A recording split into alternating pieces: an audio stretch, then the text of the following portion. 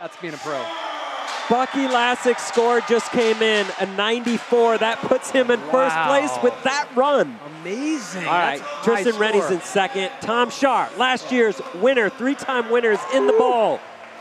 Whoa, Tom, huge tail grab 540. First one of those we've seen today from anyone. And man, the judges really kind of painted themselves in a corner right there with that 94. There's only 6 points above that for the rest of this event. And that's not Bucky making his best run.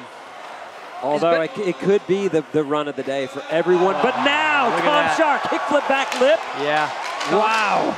Tom's taking the best of every run that we've seen over the last 15 years and cramming it into one run right here. Oh, backside grab, massive 5 at the buzzer. Yeah. So the crowd loves what they see.